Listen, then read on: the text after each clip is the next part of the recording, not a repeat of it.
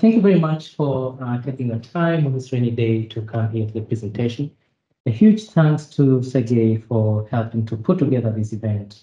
It wouldn't be happening without your support, Sergey. Thank you so much. And well, thank you everyone as well for participating and people online. So without much ado, because time has gone by, so today we'll be talking about law and the governance of potential ecosystem collapse. So my name is Dr. Kennedy Neva. I'm currently a research associate at the Center for the Study of Existential Risk here at Cambridge. And my research looks at the global governance of catastrophic risk, focusing on climate change and the global economy. But I'm very pleased here today to welcome a visiting scholar, Dr. Reuben Makomere, from the University of Tasmania. I was introducing him and not his bag. So Reuben is visiting us here at the Center for the Study of Existential Risk, and he's a university associate at the University of Tasmania, Faculty of Law, where he's also the Africa Program Lead of Policy and Legal Research Fellow at the International Alliance to Combat Ocean Acidification. And he has experience in research, international diplomacy, law, and policy.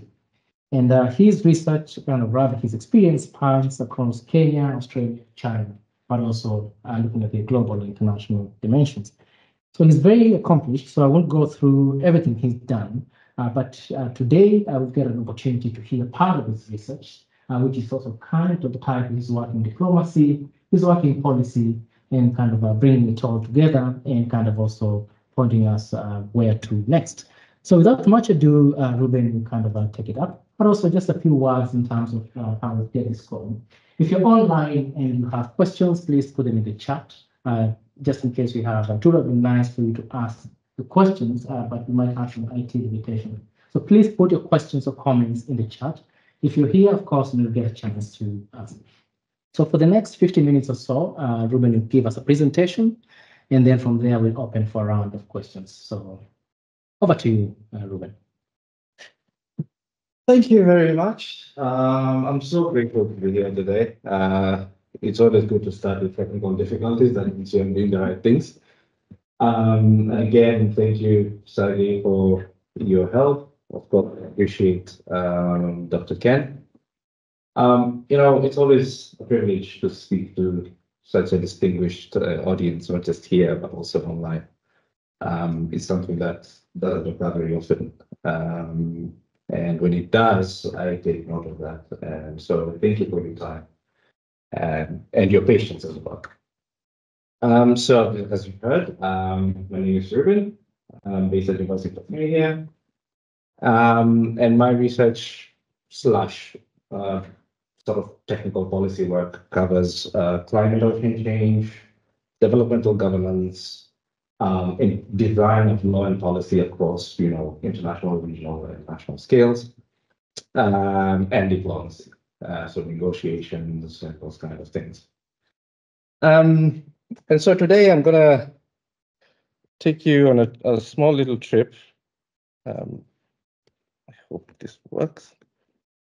Yep, there we go. Yeah, so it's just a short hop across the Mediterranean, short swim, nice. It's nice. On a nice day, but probably not today. I'll probably get to this spot. So this is the Western Indian Ocean. It's a very massive region. And 10 different states. So 9 of them are basically situated on the African continent. And the one that is not is France, because of the Reunion Islands, right?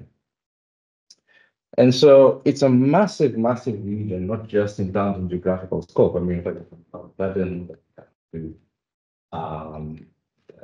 South Africa, but also it's a region that I'm particularly familiar with because I come from one of those places, Kenya, right?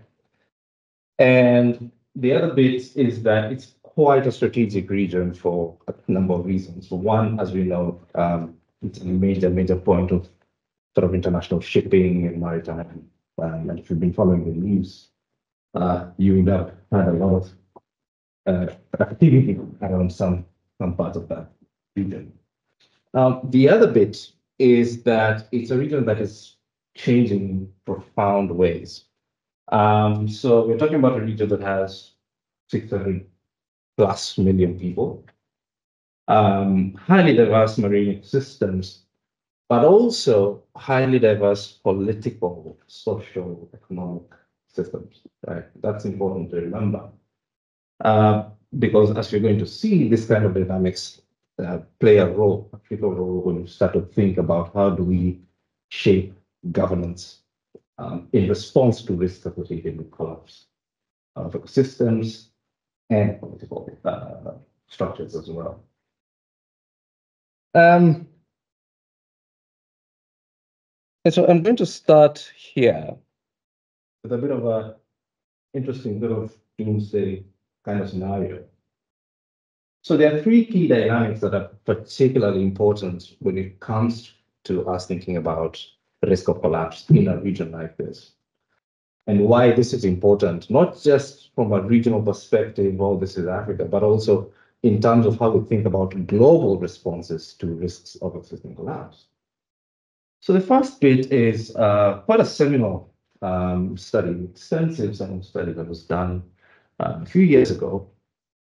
And it basically demonstrated just how vulnerable the coral ecosystems within this vast region are when it comes to collapse, right? When it comes to thinking about collapse.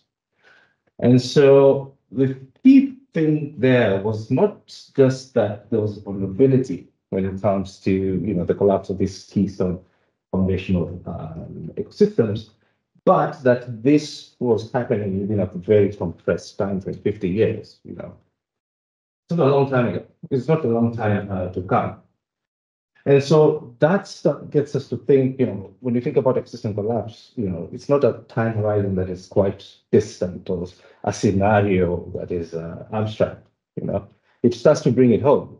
50 years is not a long time from now, right? And so when this study came out, it didn't get a lot of attention, surprisingly, global attention. But it was a massive study because it was also done using the International Union for the Conservation of Nature, IUCN. They have this framework that sort of globalizes analysis of the risk and vulnerability of marine ecosystems.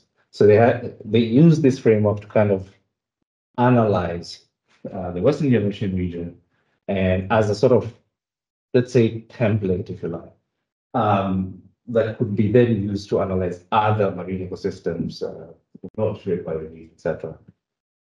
So when this study came out, it was pretty profound because we're talking about ecosystem collapse within the timescales that are quite short. Then there's a second dynamic that occurs simultaneously, and that is transformational demographic change, right? Now, it's well known that Africa is expected to experience a sort of population boom. Majority of the population in Africa is youthful. But then when you start to look into it, you start to realize quite profound sort of aspects of this boom. So number one, of course, this boom is going to take place over a very short period of time. It's going to be rapid, right? And the second point is that a majority, when you look at the distribution within the continent, right? Well, not a majority, about half of that concentration of that boom is going to be within the same region that you're talking about that is threatened by ecosystem collapse, right? So that adds another dimension in terms of the pressures that are expected to occur on the marine ecosystem that we're talking about. And you got to remember also that this boom is not just, it is going to occur across the century. So it's a continuous phenomenon, pretty much, right? And then there's a third dynamic related to the second and the third. And that is the developmental imperative, right? There's a strong focus because of the state of the continent when you think about development. There's a strong focus to accelerate the developmental imperative. which includes increasing reliance on the blue contribution made by the blue economy. So the very marine ecosystem that is threatened with the collapse over the next 50 years, right?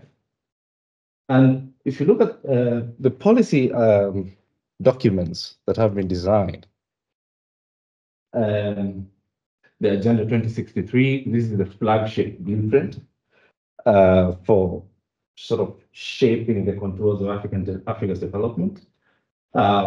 It's a long-term developmental planning process. The first of its kind when you consider all the other continents, really. And we have the Africa Blue Economy Strategy, and all these strategies that have been created are supposed to be implemented within the same time frame that the ecosystem is expected to collapse. That is expected to see this sort of demographic boom. So we have this compressed pressure, urgency to realize this massive economic sort of goals, aspirations, etc. To cater to this burgeoning population with an ecosystem that is set to collapse. It's a very good policy problem to have, and I do not wish to be a policymaker. Thank goodness I'm not, right? And so these kind of dynamics start to inspire questions, right? And myself with Dr. Ken and a few other colleagues was sort of caught up with this conundrum, right? Of how do we then start to think about climate constraints, right? Ecological constraints, and the pressure of development within this sort of changing demographic dynamic. And start to ask questions about how do we then pursue the right to development? Because this is clearly, this is where the political priority is. And it's, you know, a lot of questions that we sort of started asking, thinking that we're going to get an answer to. But we ended up asking more questions. So we didn't answer anything. I wish we did, but we did. But just good questions, though, at the end of it, right? Again, I do not wish to be a policymaker right now. But for the purposes of our conversation today, the intersection of these three dynamics is kind of like a three musketeers, really. The intersection of these three dynamics presents new questions on how not just we govern systems, and particularly in this case, marine ecological systems, but also what kind of institutional questions we ask when we start to design governance for the future, right? In a scenario where collapse is not just, it's not just ecosystem collapse, because we're also talking about very dependent socio-economic systems. So there's a high risk of political collapse as well.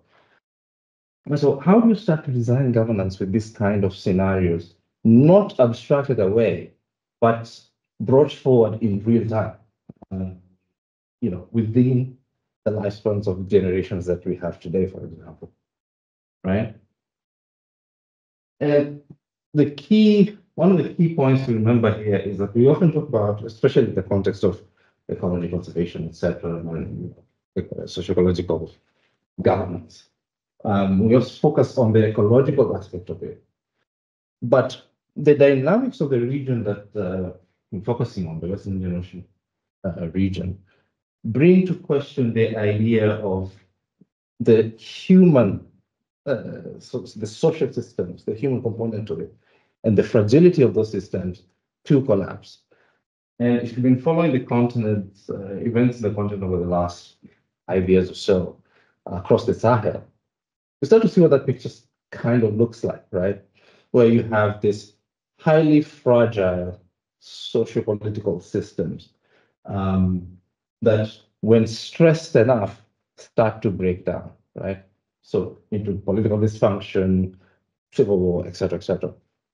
And then you can't, of course, expect to have effective ecosystem governance with those kind of dynamics. It just becomes an accelerating stressor.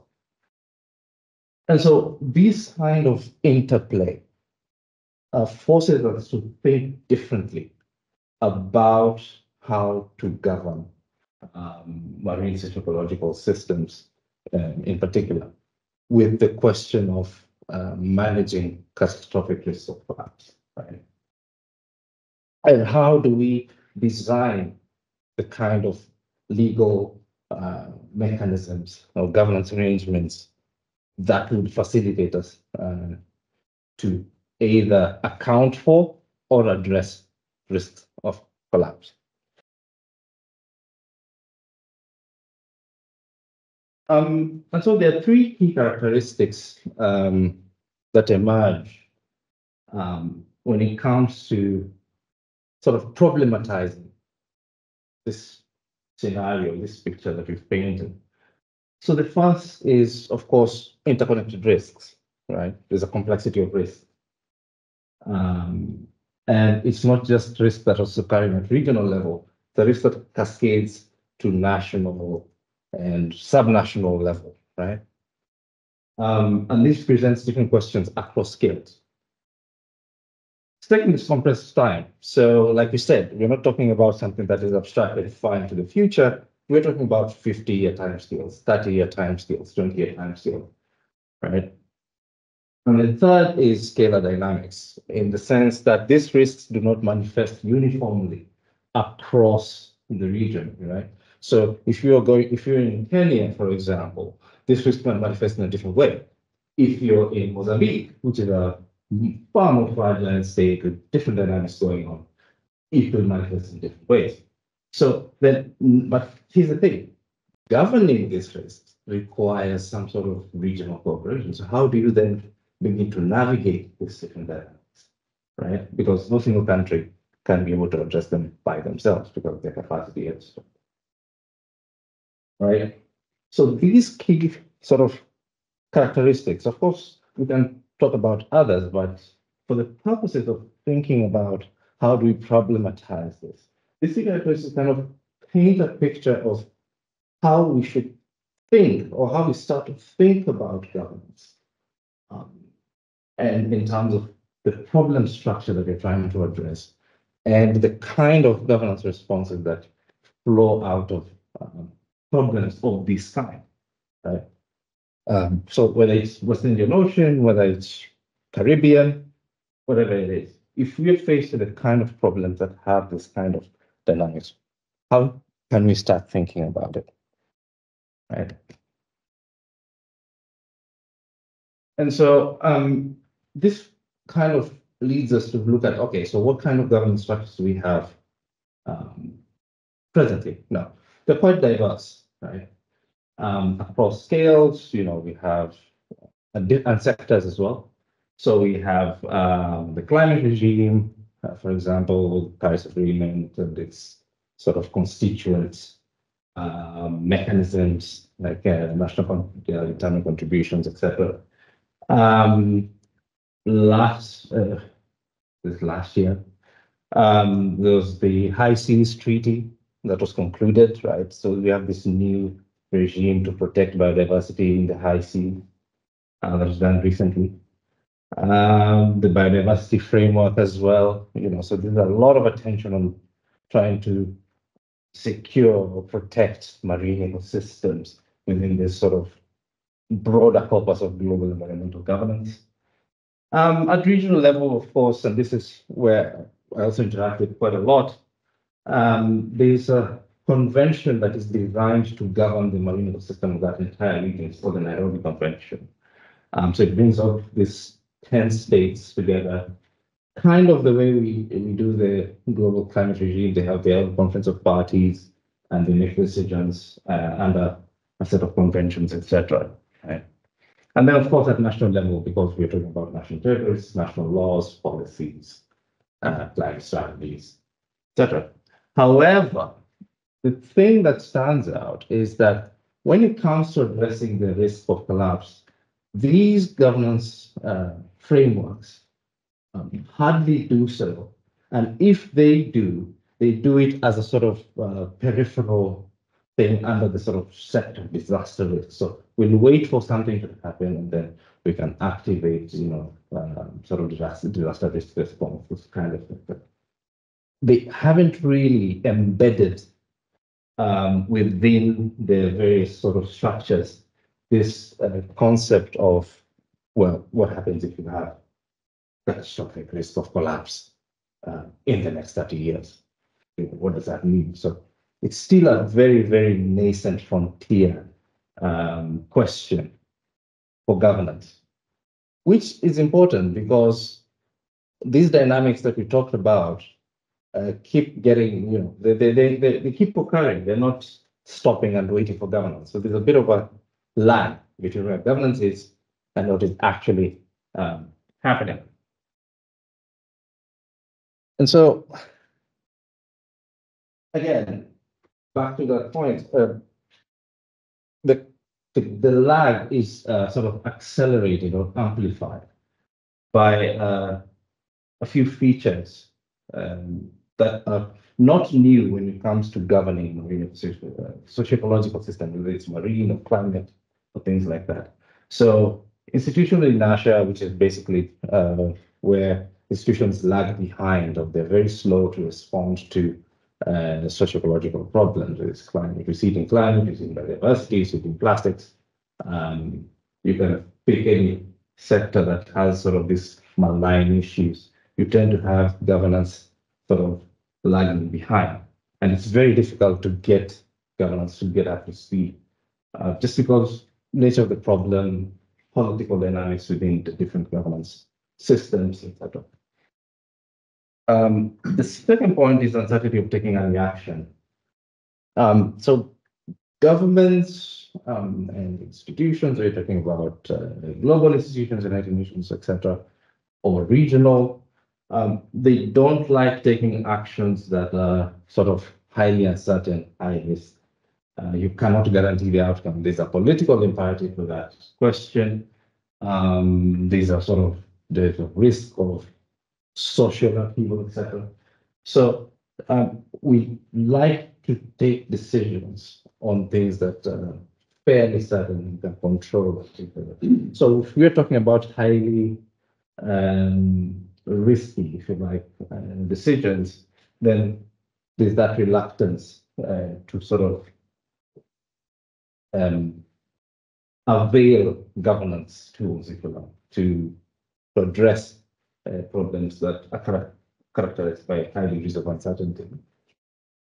And the third bit is the complex tapestry of interests. So here we're talking about different interest actors, different interest profiles. So some of it is national interest, some of it is companies and corporate interests.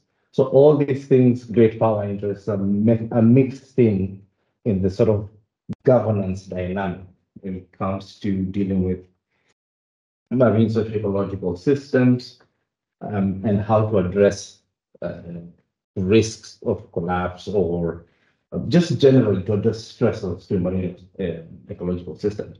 And this is true also in the climate space. We talk about different interests having influence on whether or not governance proceeds, how it does, how it proceeds, etc. And the key thing here is also that these interests are spread across space and time. So a good point is that we're dealing with 10 different countries, right?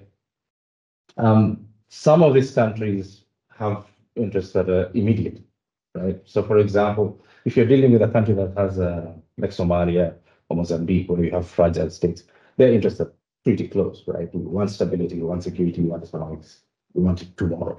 Yeah. There are some which will have a bit of a longer term horizon, right?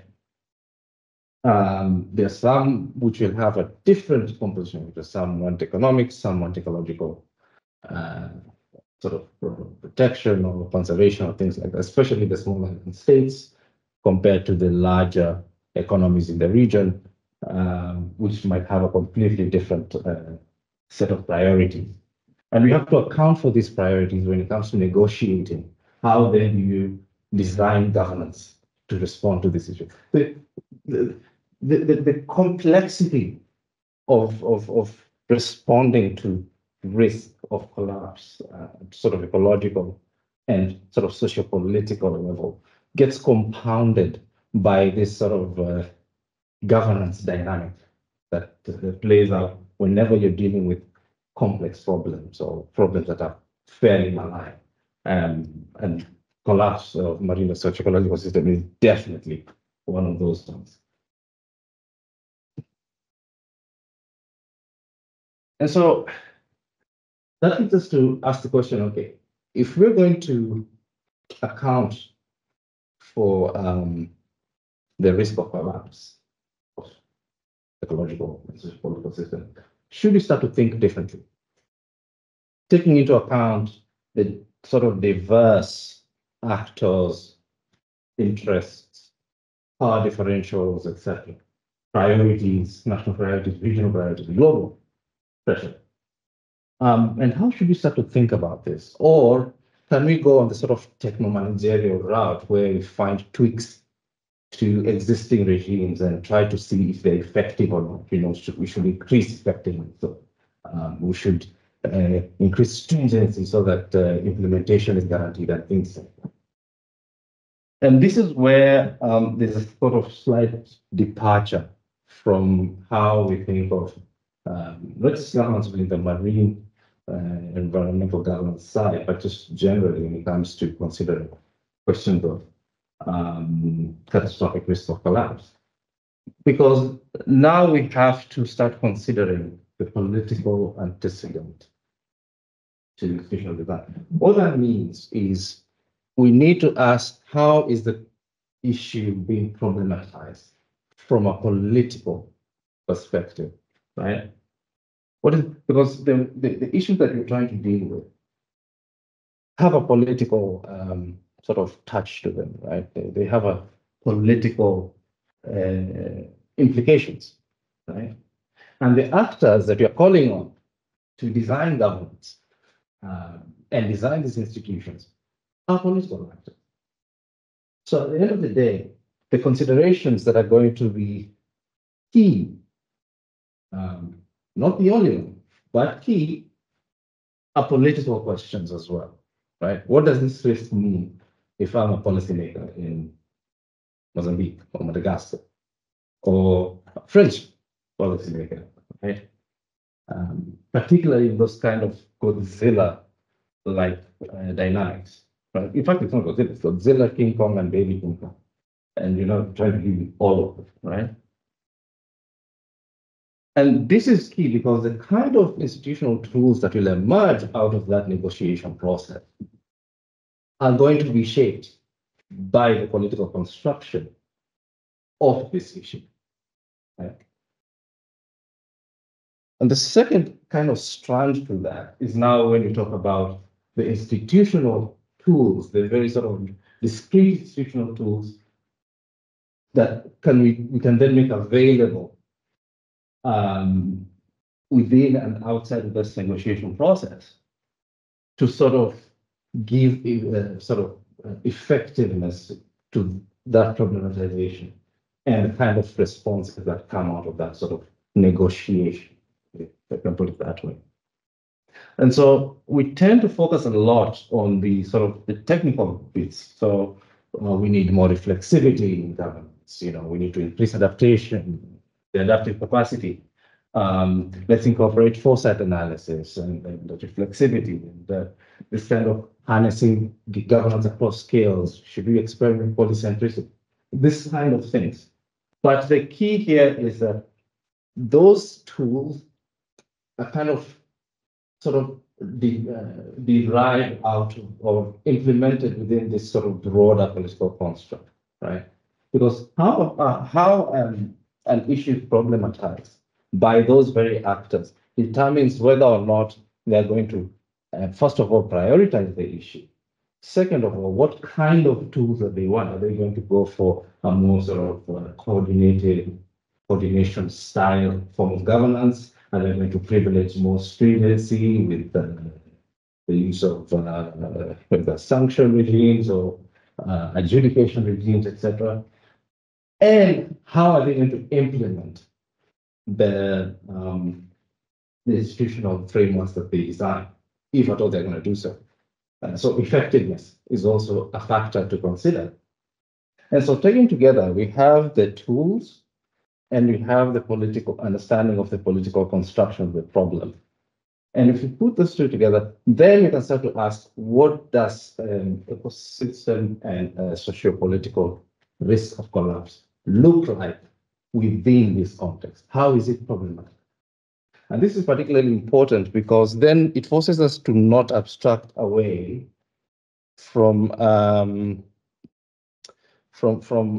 political realities, the context of the regions that we're dealing with, and sort of universalize. As much as it's good to have the sort of global consensus that we need to address these concerns, one of the things that tends to hinder effectiveness is that when it starts to trickle down, then we encounter these realities that influence not just how governance is implemented, but also the effectiveness of such implementation.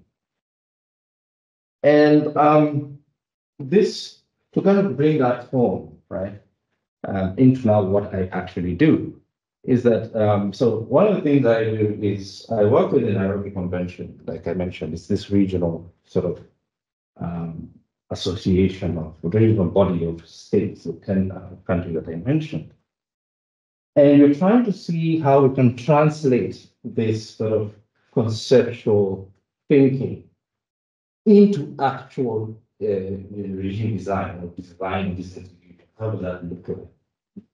And this year, in fact, in 2 months, yes, there's going to be the 11th session, this is the 10th session, the 11th session of the Conference of Parties.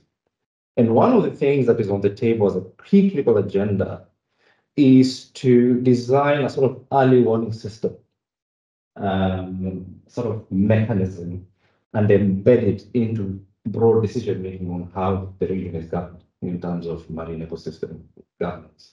You know, how do we boost incentivize states to invest in monitoring? How do we translate that into real-time decision making? How do we incorporate responsibility in governance? These are the questions that are going to be discussed in there.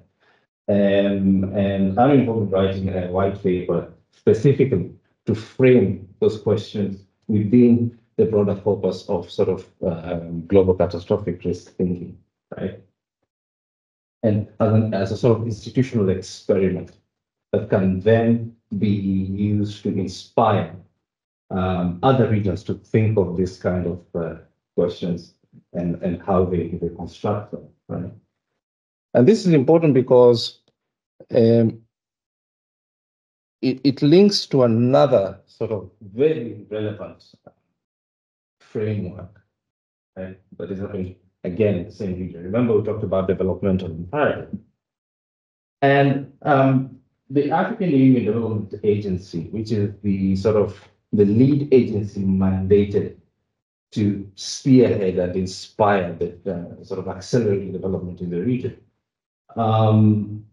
is on the cusp of implementing what it calls its second decade of implementation of the Agenda 2063, which is the blueprint, continental blueprint up to 2063 to achieve rapid economic development, right?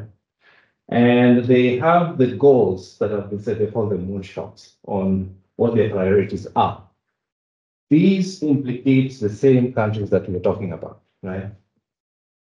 And so they've set their priorities. We want to implement this, and it's sort of a decade of accelerated implementation, right? So they have the moonshots, and within that sort of mechanism, they have a policy bridge tank that was launched in January this year, which I'm part of, right?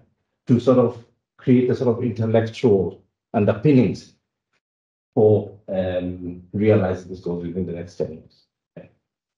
So again, we're seeing the sort of attempt to balance, there's an attempt to balance the sort of developmental imperative with this sort of ecological conservation, ecosystem conservation imperative, right? But they're struggling with it. But what is clear to me is that there's institutional experimentation that is happening to try and think through these questions, which is highly encouraging for our concern. And the third base, which is again linked to the other two, is of course we have the UNFCCC COP30, the climate talks that are scheduled to happen at the end of this year. And this is important because we're going to see the second generation of national retirement contributions, that is national policies, where countries said we're going to take climate action this way and this way. They set out the climate action priorities and goals to try and meet some of the sort of global targets and priorities that have been set when it comes to taking climate action. Right? And why is that important in the context of what we're talking about is because a key sort of link when it comes to regional governance is the sort of the national policies related to climate change, right? Are being used also and are highly influential when it comes to managing the sort of marine socio-ecological system in the Western Indian Ocean. Right? So those three sort of broad realms are highly interconnected, and they're being used to kind of think through what kind of governance responses, what kind of how countries are articulating their priorities within this highly complex, I could say, set of dynamics, and how they respond to some of the questions to do with early monitoring, warning, risk management, etc. And so this presents important opportunities because now we get to translate what is sort of theoretical, intellectual, into real-time institutional design. And there are no answers as to what kind of form some of these institutions are going to take. I cannot answer that. But what we do know is that we are in the process of active experimentation, right? To try and see how can we start to forge institutions that are able to at least anticipate and account for some of these really, really pressing risks that we are talking about.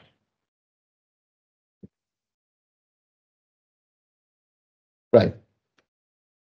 And so I guess the key takeaway here is that a couple of things. So one, when it comes to thinking of risk, particularly in the context of the marine socio-ecological systems in a region as vast as the Western Indian Ocean, we're talking about a risk within a fairly compressed time frame, and that changes how we perceive it. And also, it changes how we think about the role of context and how it shapes governance, right? Problematization and eventual governance of such kind of risk. And also, there's active experimentation happening. It might not be perfect. We are yet to know whether it's going to be successful or not, but it is happening to try and respond to these challenges. Not because they thought 10 years ago that we're going to have this, we're going to experiment, no, but it's because of the evolving realities that are forcing this kind of experimentation to take place. And so it forces us to think of what are other instances where we can expand our horizons and start to think about sources of institutional experimentation that are happening, and how those experimentation avenues, experimentation sites problematize this kind of issues, and give us a fuller picture on how to think about global catastrophic risk. Thank you.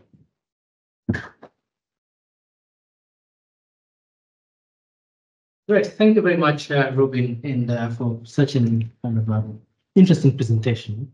And I'll take the prerogative of a chair just to give a 30-second summary of my key takeaways. And I think it's very interesting that you kind of started with giving us kind of a teaser of how law could deal with these kind of problems, but also highlighting, most important, when we think about collapse, whether it's of ecosystems or kind of other kinds of collapse, including political collapse, we should think about very long time horizons or scenarios that are quite plausible But then you see, in this case, these are scenarios that are playing out, and the time is very, very short. And also, I think what I take away also from the presentation is thinking about a problem, but then also trying to find out how we could build institutions that kind of would respond to that kind of problem. But he also left us without answers, which we were waiting for answers, but it seems, but really simple answers. So in this session now, we'll open up for Q&A, where we could press Reuben for more questions, but also kind of share quick reflections. So we have colleagues online. So if there are any questions online, please pop in the chat box. But also in here, if you have a question, please put up your hand, and then we'll take a couple of questions for around 10 minutes. That's more than enough for a round of questions. So introduce yourself and then kind of ask a question, and maybe we'll take 3 or 4 questions first. Yes, yes. So what Reuben that's very good, interesting, particularly as I've worked a lot in the Indian Ocean. But in terms of the future at the moment, or in the future, to what extent do you think international law, and I'm thinking here of UNCLOS, is too weak? And to what extent does international law interface with domestic law, particularly in the Western Indian Ocean, East African states? And in a different way, that the island states, which are going to be very differently affected by climate change, thinking obviously Comoros and Madagascar, Seychelles, Mauritius. That's a very good question. Thank you for that. Would you like us to take maybe 2 more, and then? No, sure. Yes. Are there any more questions? So on. Yes, sir. So the Deputy Director of First and Reuben Makomere. Yeah. So my question, I guess, is about kind of weakness of the use of climate part of this framework, because current international governance regime in climate is based on nationally determined contributions, and kind of following up from the question of Colin. It's in many cases when you look at the problem of biosystem collapse in the Western Indian Ocean, it is extraterritorial. So it kind of happens outside the territories of most of the countries, with the exception possibly of like Seychelles and some other states. So basically, is it enough to use the current climate governance? So should we increase or improve it in some way? In which way should we improve the international climate governance regime for it to be basically effective in helping address these issues, which are not bound by national boundaries? Great.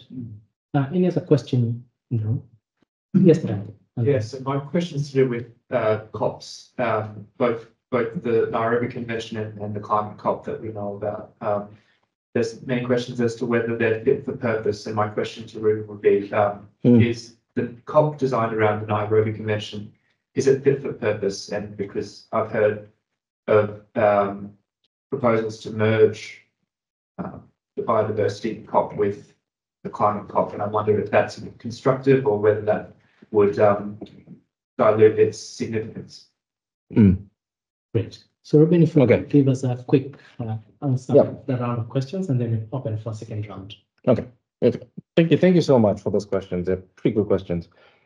To what extent does international law kind of interface the sort of domestic law and the kind of dynamics within that interaction? Hope I'm capturing the gist of the question correctly. You're right to say that, particularly when it comes to addressing issues like this, international law is really limited as to the extent, part of it is because some of these laws, like UNCLOS, you're talking about construction in the 80s, coming into force in the 90s and things like that. So there's that time difference, right? But also we know international law has a major problem when it comes to enforcement. Particularly when it comes to issues like this. And this is true for the climate regime, this is true for most of the other regimes. But what has happened here is that whereas we have the international law kind of setting the overarching sort of direction, if you like, guidance, right? There's a lot of reliance on regional and domestic. And there are a couple of reasons for that. The first one has to do with sort of the interpretation, because I was talking about political construction, of some of those goals captured at the international level, right? To reflect some of the priorities at regional level, which makes it easier to get political buy-in. And the second bit is that it makes it easier to also translate some of these things, let's say goals, principles captured at the international level at domestic, right? And some of this has to do with just the realities of the political dynamics of the region, because we're talking about a region that places a lot of emphasis on sort of the regional economic governance blocks. So they have this, like the East African Community, the Southern African, they have these blocks, right? And they have a lot of political projects. And so to try and sort of align different governments of different issues, there's that sort of tendency to lean towards regional governance. But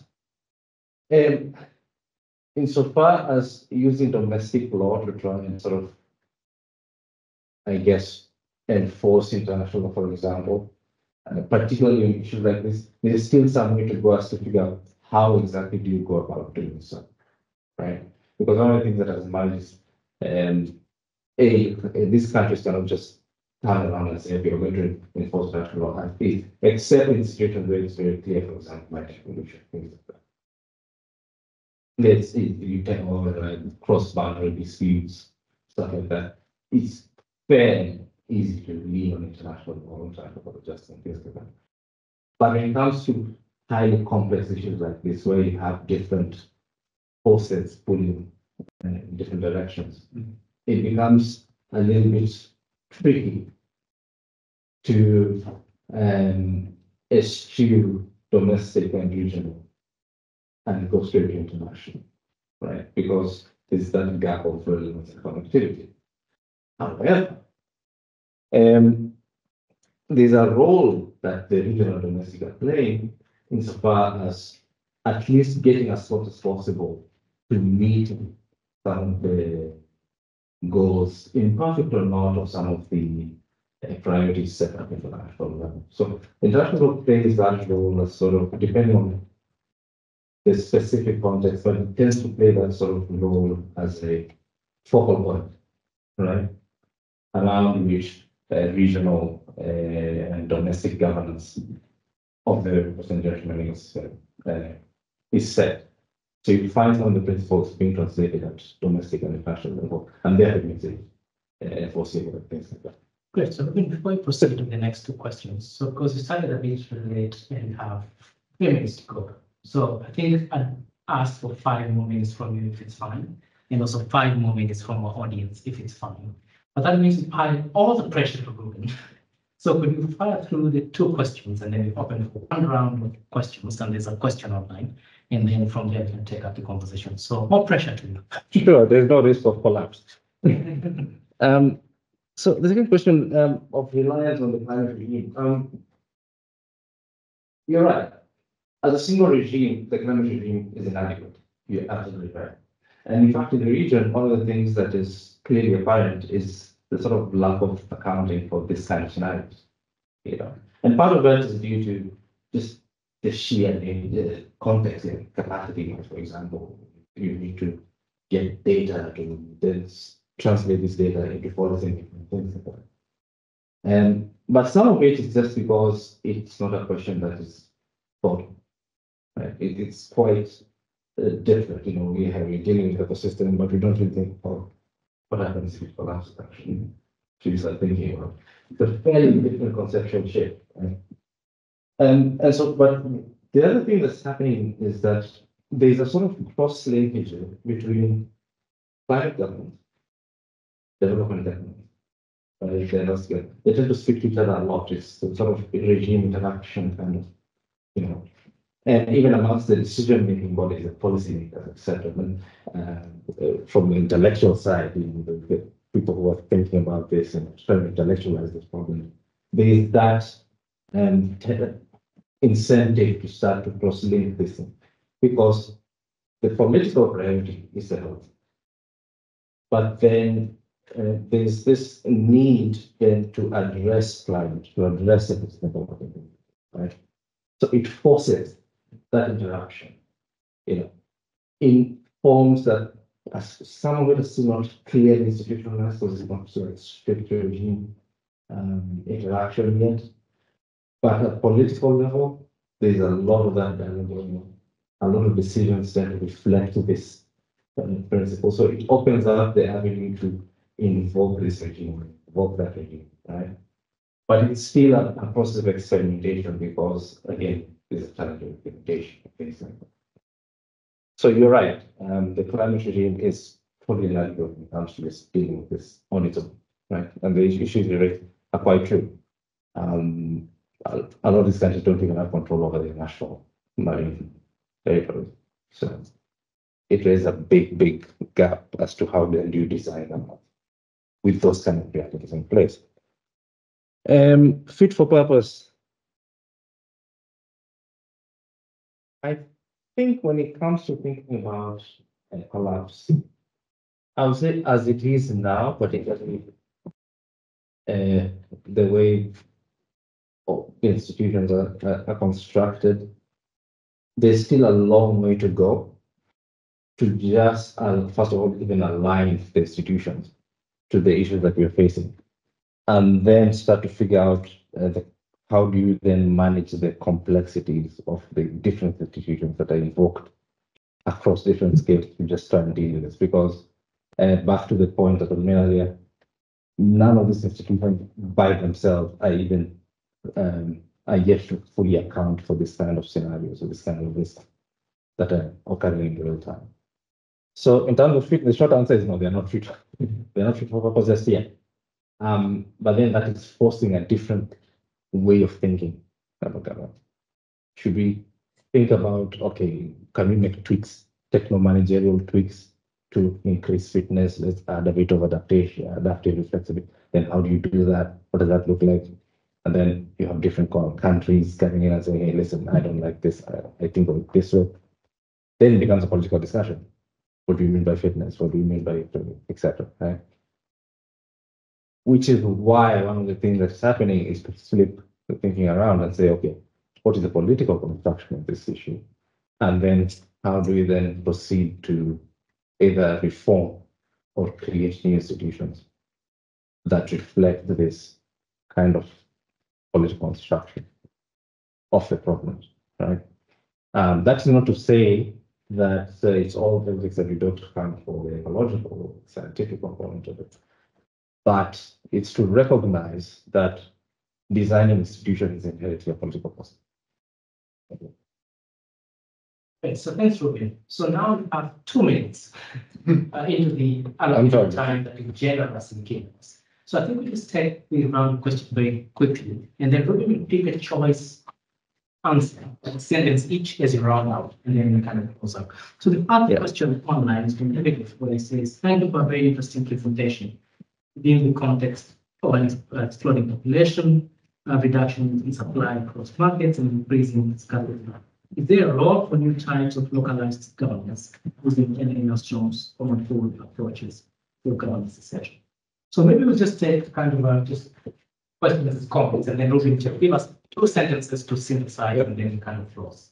Because yes, please. Another different question, but for the time, are you hopeful that this will work? Yes. Great. So maybe we have 2 to 3 sentences, and then for those who are here, Reuben is available, you can chat more. For those who are online, Reuben's email is there. It's very prolific on Twitter. You get in touch. So give us 2 to 3 sentences, and please give us a hopeful kind of take up. Close out. You guys have any? I'm hopeful we are trying. I'm hopeful we're trying. Whether it's going to work is a very difficult thing to say. I personally am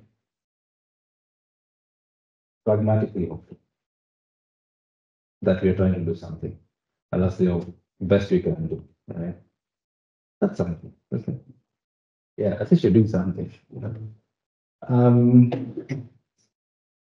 New types of governance. Yes, which is the whole point about experimentation.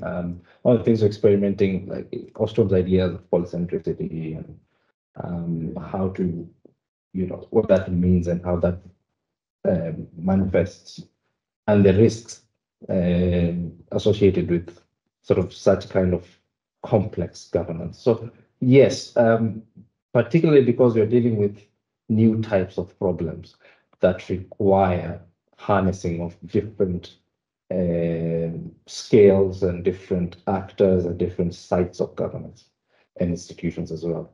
So yes, there's definitely a role for that, and that's what we are trying to do also in sort of thinking about global catastrophic risks and how we can apply this thinking into a region such as this.